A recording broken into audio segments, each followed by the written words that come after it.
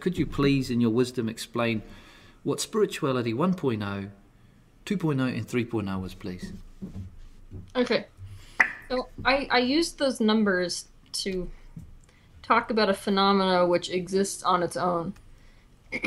So we can make a practice out of it, but it's like an organic thing which would evolve anyways.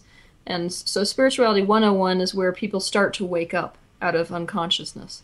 When people begin to wake up out of unconsciousness, they start to think about the fact that they might be able to create their own reality.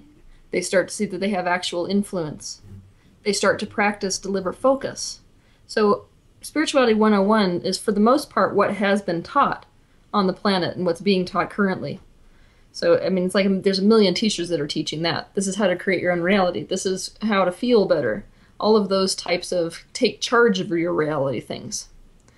Now, what happens pretty quickly is that people start to realize that there's a whole aspect of their life that is being controlled by like an unseen force. So no matter how much I'm focusing on things that feel good, these negative things keep happening to me still. Now that's when you're ready for spirituality 2.0, which is that next step, which is basically to acknowledge that there's an aspect of you that you have disowned, the subconscious self. This is what Jung referred to as the shadow. So in spirituality 2.0, instead of trying to create your reality, you are trying to be fully present with yourself. So instead of going out into the light of consciousness, you're essentially harnessing the light of consciousness and going back down into the shadow aspects, into your unconscious, into those things you're trying to escape from. Those are positive and negative things, because we bury anything which we thought was unacceptable when we were children. And we're completely present with those emotions, with those aspects of ourselves. It's the point of rejoining ourselves, essentially. And then spirituality 3.0 is the natural progression from there. It's where those two, spirituality 101 and 2.0, get merged. So we are able to be completely fully present with ourselves, and because of that fully conscious and present state, we are able to now create from a space which is purely in alignment. So our creations are not coming from shadow aspects anymore.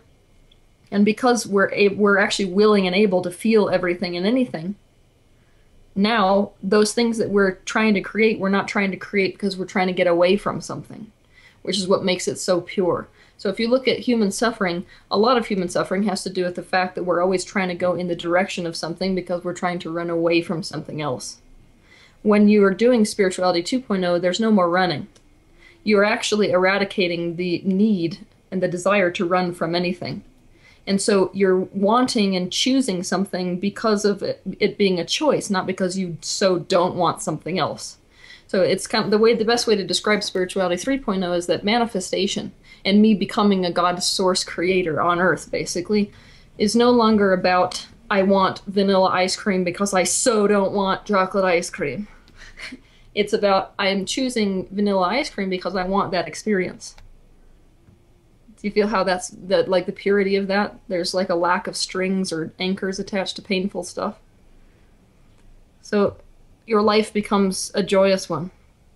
And instead of it, and this is what people have to really understand, your spiritual progression is not about becoming happy 24 hours a day. It's becoming willing to feel.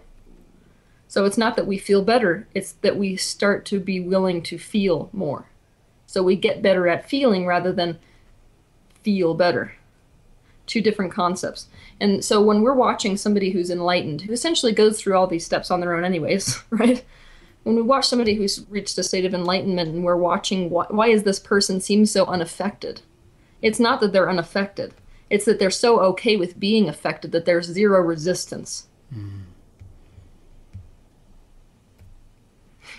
Make sense?